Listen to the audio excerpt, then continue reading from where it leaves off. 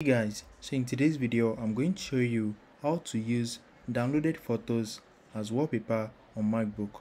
So if you download a photo from your Safari or anywhere on your MacBook and you want to use it as your wallpaper, let me show you how it is done. So just right click on your mouse or click on your trackpad with 2 fingers. After that, click on change wallpaper. Once you click on change wallpaper, click on add photo right here. Once you click on add photo, you can select it from your photos app and you can also choose it from your finder. So let's click on choose. We are going to choose it from our finder. So click on downloads. It can be on your document, it can be anywhere. So let's click on downloads and let's select this one. After that, click on choose and now it's going to set it as our wallpaper. As you can see, this is it.